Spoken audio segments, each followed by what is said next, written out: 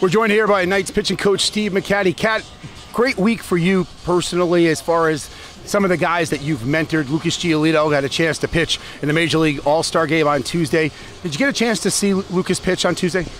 No, I didn't. A lot of times for us, we try to go home and sit there and do nothing, but I got two sons, and they're older, but it's like, okay, Dad's got to do something with them because you only have 3 days, and you don't really have time to sit there and watch the game. So I didn't get a chance to see him pitch. I would like to have, but I really didn't. Having a chance to have worked with Lucas down here in Charlotte and seeing him go up and emerge into an all-star pitcher in the American League, what does it mean to you? Do you take some personal satisfaction out of it? I guess I really, when I say I don't, and I don't mean it that way, just seeing, okay, here he's an all-star, and my little finger might have touched him somewhere. I'm just happy for the fact that he got to the big leagues, and that's really cool. What he does once he gets there and the improvements he made with what he did this offseason to change his mechanics, it's stuff we talked about, but he really took, after last year, when the numbers weren't good, and really decided to make a change, and he did it. I'm happy for him because he's a good kid. It's not saying, oh boy, I got a guy to the All-Star game. I mean, that's not a big thing for me. I'm just happy he did it. Another one of your pitchers that you mentored started out the year here. Dylan Cease recently got promoted, got his first Major League win in his first appearance. The knock here was that they had to get Dylan ready to get up there. Was Dylan prepared when he got up to the big leagues for his debut?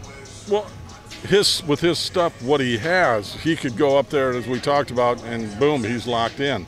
There were some things here, the consistency, the command. Also a couple of, we had the rain delay where he got knocked out after the first inning. The stuff is Major League stuff.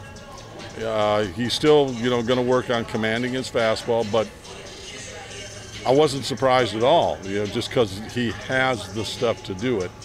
And he went there, like everybody else, when he started working up to this 34th and 35th pitch after getting 2 outs. I was finally glad to see him get through it. But to say that, okay, is there more he could have done? Command could have been better. Sure, you'd love to have seen it, but the stuff is Major League stuff. He's throwing 98.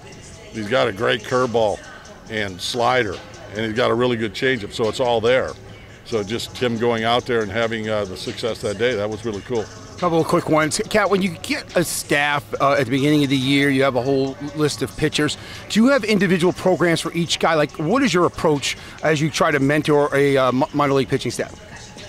There are some things that you get. Here's what he's struggled with. Here's that and that. I kind of do what I do. You probably figured that out now. I'll see things, and it's generally what I'm told. But we all know mechanics. We all understand mechanics. Any pitching coach understands mechanics, but there is so much more to this game than mechanics. Giving somebody some confidence, trusting them to learn situations, what they do and what they don't do well, and just basically try to get them to understand what type of pitcher they are. And I'll make changes or talk about things, but it's really up to them. But a lot of times when guys are here, they have the ability. But there's always, a little, whether it's a mental thing or not, the thought process always helps you when you have good stuff. And that's, for me, we talk a lot about that. All right, our last one before we get blown out of here by a thunderstorm. Is there a certain philosophy that you have, that you try to instill in these guys? What is the Steve McCatty philosophy of pitching? Somebody asked me years ago, and I said it with tongue in cheek, the longer I'm on the mound, the more trouble I'm in.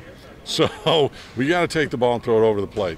Results are going to be what they are. If you're aggressive and you're throwing strikes and they hit you, we can live with that. But especially in this ballpark, and now with the balls being the way they are, if you walk guys and put them on, that's going to make it really tough for you. So my thought is, your stuff's really good. You got to trust it, but you got to throw it over the plate. You got to put yourself in counts that are advantageous to you, not to the hitter.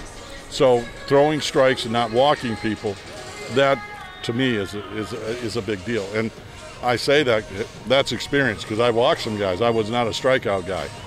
I just believe that if you make quality pitches, you're going to get outs quicker, and you can, as a starter, be out in the field longer.